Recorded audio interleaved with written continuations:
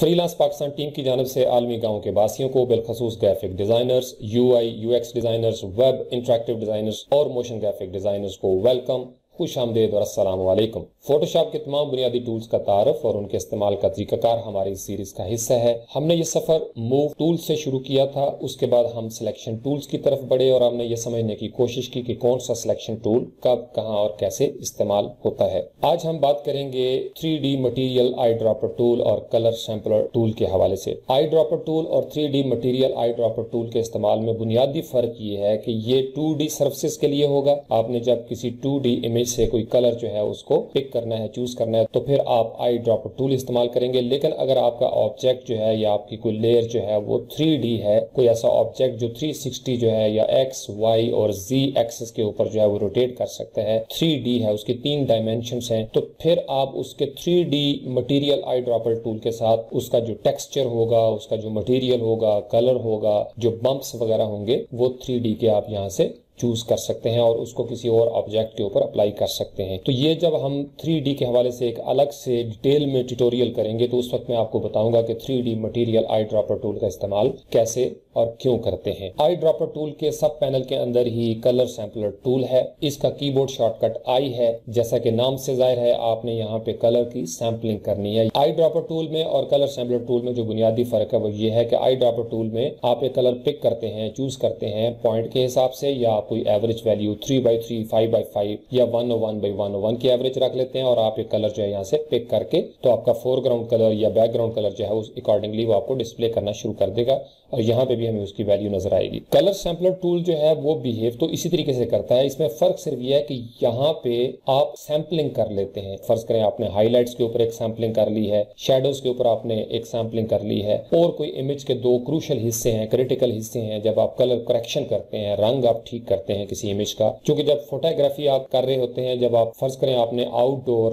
باہر کہیں کھیل کے میدان میں کسی پارک میں اگر آپ نے کوئی تصویر کھینچی ہے تو بالعموم جو ہے وہ وائٹ بیلنسنگ کا ایشو آ جاتا ہے۔ اس کے کلر جو ہیں وہ یا تو بلو کلر بہت زیادہ آپ کو نظر آنا شروع ہو جائے گا چونکہ آسمان ہے آپ کے سر کے اوپر، سورج کی کرنیں فرض کریں ایک طرف سے آپ کو پڑ رہی ہیں، دوسری طرف سے آپ نے کیمرے سے تصویر کھینچی تو اس سے بھی آپ کا امیج جو ہے اس کے اندر بہت سارے فلاز پیدا ہو جاتے ہیں۔ جیسے انسانی جسم کی بیماریاں ہیں، اسی طریقے سے تصویر کی بھی بیماریاں ہوتی ہیں۔ تصویر کے بہت سارے میرٹس اور ڈی میرٹس ہوتے ہیں، اس کے بہت سارے عیوب و نقائص ہوتے ہیں، اس کے اندر عیب ہوتے ہیں۔ تو جس طریقے سے ایک انسان جو ہے فزیکل ورلڈ میں اس کی ٹریٹمنٹ ہوتی ہے، اس کا علاج ہوتا ہے، اسی طریقے سے جب ہم وہ تصویر فوٹوشاپ میں لے کے آتے ہیں تو ہم اس عمل کو، وہ جو عمل ہے فوٹو کو ٹھیک کرنے کا، وہ ری ٹچنگ بھی اس کو کہتے ہیں کہ آپ ری ٹچر بن جاتے ہیں اور آپ تصویر کو ری ٹچ کرتے ہیں۔ کلرز جو پھیکے پڑ جاتے ہیں آپ ان کو اٹھاتے ہیں، تھوڑا سا کلرز کو زیادہ کرتے ہیں، شارپنس کرتے ہیں امیج کے اندر، ہائی لائٹس اور شیڈوز جو ہوتے ہیں اس کو کنٹرول کرتے ہیں۔ اسی طریقے سے آپ کلر کریکشن کی بہت بڑی انڈسٹری ہے۔ عام طور پر 80% جو کیمراز ہیں ان کا جب آپ تصویر آپ ان سے لیتے ہیں، اور چونکہ آج کل جیسے موبائل کیمراز ہیں اور سیلفی کا رجحان ہے تو سیلفی جو ہے وہ بالعموم سٹینڈرڈ جو ہے اس طریقے سے اس کا کلر جو ہے وہ ہمیں نظر نہیں آتا۔ تو یہ بہت آسان ہے، فوٹوشاپ میں آپ امیج کو لے کے آئیں اور آپ صرف 2-4 کلک کرنے کے ساتھ ہی آپ اس امیج کا وائٹ بیلنس بھی ٹھیک کر سکتے ہیں اور اس کے کلر کاسٹنگ جو ہوئی پڑی ہے، فرض کریں بلو زیادہ ہو گیا ہے یا ریڈ چینل جو ہے وہ زیادہ آپ کو نظر آ رہا ہے یا یلو جو ہے وہ زیادہ ہو گیا ہے تو وہ آپ اس کو بالکل کریکشن اس کی کر سکتے ہیں۔ کلر کریکشن کے حوالے سے ہم بعد میں ڈیٹیل میں جب اس کا ٹیوٹوریل کریں گے تو میں آپ کو بتاؤں گا کہ کلر کریکشن میں کروز کو ہم کیسے استعمال کریں گے اور دیگر کون کون سے ٹولز ہیں جن کا استعمال کر کے ہم اپنے امیجز کو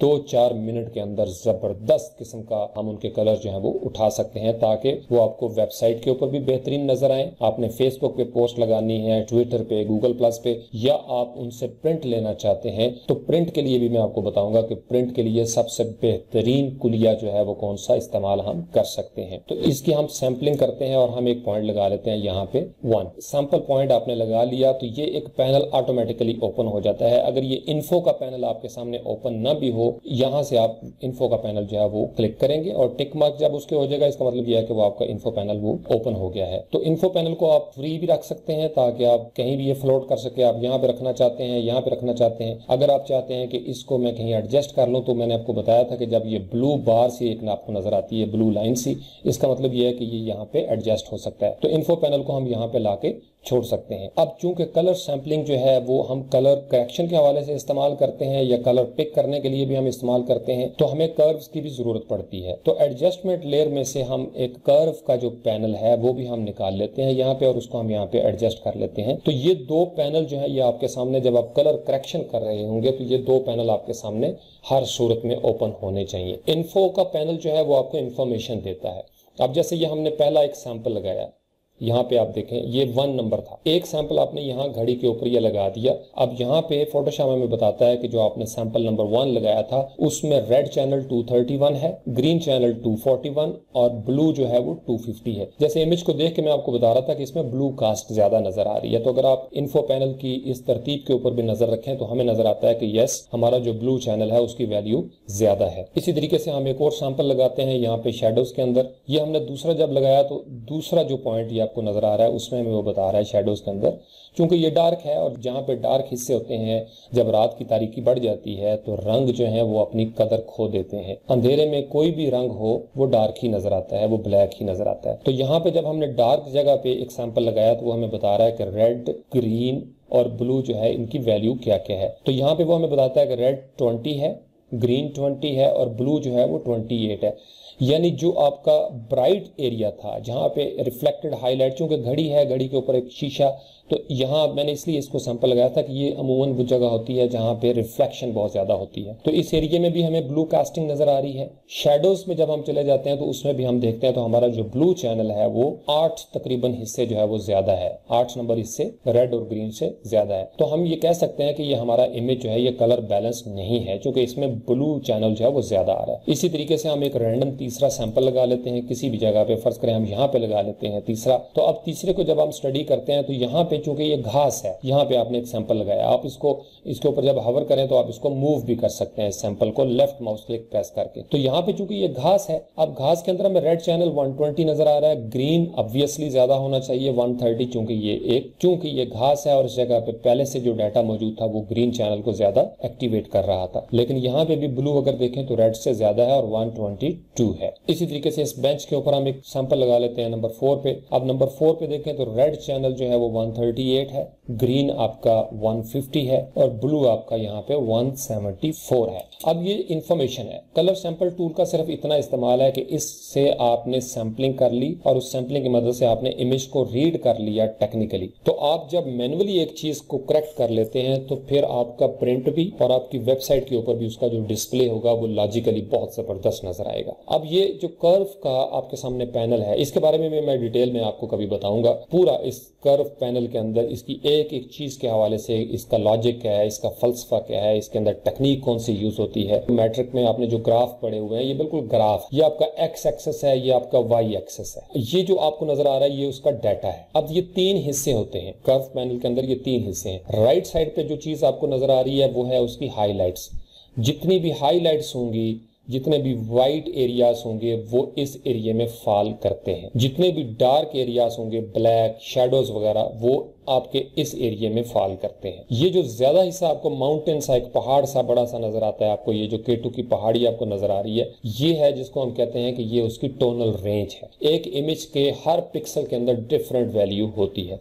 अब चूंकि हमने पॉइंट सैंपल किया था, आई ड्रॉपर टूल में भी हमने ये देखा था कि आपने अगर पॉइंट सैंपल रखा हुआ है तो फिर वो एक पिक्सल को पिक करेगा। इसी तरीके से 3x3, 5x5, 31x31 या 101x101 का एवरेज आप रखेंगे तो उस तरीके से आपका जो सैंपल है वो मूव करना शुरू कर देगा। तो पॉइंट सैंपल आमतौर पर ठीक होता है ताकि आपकी एग्जैक्ट कलर करेक्शन जो है वो होना शुरू हो जाए। एक तरीकाकार तो ये है कि आप यहां से थोड़ा सा जो हाईलाइट्स हैं, क्योंकि ये क्लिपिंग होती है, क्लिपिंग का मतलब ये है कि अगर 0 से लेकर 255 तक वैल्यू है एक चैनल की, तो अगर ये बिल्कुल 255 के ऊपर व्हाइट है तो जब आप प्रिंट करेंगे तो वो बिल्कुल सॉलिड व्हाइट उस कागज के ऊपर वो फेंक देगा। हो सकता है उसके अंदर कोई टेक्सचर हो, घड़ी की सुई आपको यहाँ पे नजर नहीं आ रही, तो आप क्या करते हैं कि आप 255 की जगह पे तकरीबन 247, 240 के करीब जो है वो आपकी एक स्टैंडर्ड वैल्यू है कि यहाँ पे आप 243, 47 तक एक आपने वाइट कंट्रोल कर लेना है बगैर किसी चीज को देखे हुए। उसके बाद आपका जो शेडो है अगर बिल्कुल 0 है तो 0 पे जब आप कोई चीज प्रिंट करेंगे तो वो बिल्कुल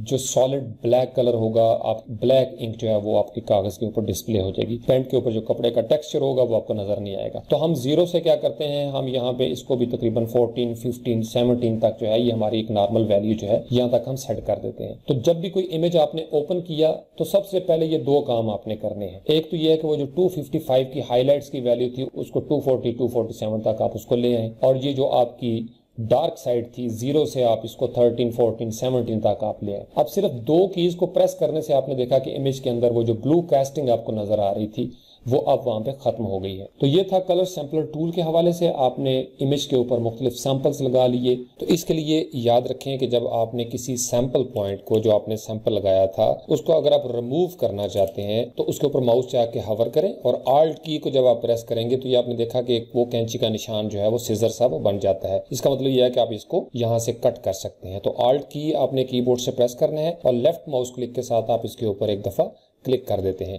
اگر آپ چاہتے ہیں کہ سارے کے سارے جو میرے سیمپل پوائنٹ میں نے لگائے تھے وہ ایک ہی دفعہ کلیئر ہو جائیں, یہ جتنے آپ کو نظر آ رہے ہیں, تو یہاں آپ اوپر دیکھیں یہ ایک بٹن بنا ہوا ہے جس کے اوپر لکھا ہوا ہے کہ کلیئر آل کلر سیمپلر. جتنے بھی آپ نے کلر سیمپلر لگائے تھے وہ آپ ایک ہی مرتبہ کلیئر کر سکتے ہیں. یہاں سے جو ہی میں اس بٹن کو کلک کرتا ہوں تو یہ سارے کے سارے جو انفو پینل کے اندر ہمیں ڈسپلے ہوتے ہوئے نظر آ رہے تھے وہ سارے کے سارے پوائنٹ جو ہے وہ یہاں سے غائب ہو گئے ہیں, کلیئر ہو گئے ہیں. تو یہ تھا کلر سیمپلر ٹول کے حوالے سے. بہت سمپل سا ٹول ہے. جب ہم کلر کریکشن کے حوالے سے ٹیوٹوریلز کا آغاز کریں گے تو پھر میں آپ کو بہت سارے ٹپس اور سیکرٹس جو ہیں وہ بتاؤں گا کہ کس طریقے سے فوری طور پر آپ اپنے ایک امیج کو جو ڈل اور مسٹرڈ نظر آ رہا ہے, بالکل پھیکے رنگ جہاں پہ ہوں گے, ان کو آپ کس طریقے سے پاپ کر سکتے ہیں, کس طریقے سے آپ ان رنگوں کو اٹھا سکتے ہیں تاکہ ان کے اندر زندگی کی جھلک نظر آئے, اور یہ جو انسانی جلد ہے اس کے اندر بھی زندگی کی رمق جو ہے وہ آپ کو دکھائی دے. Thank you very much.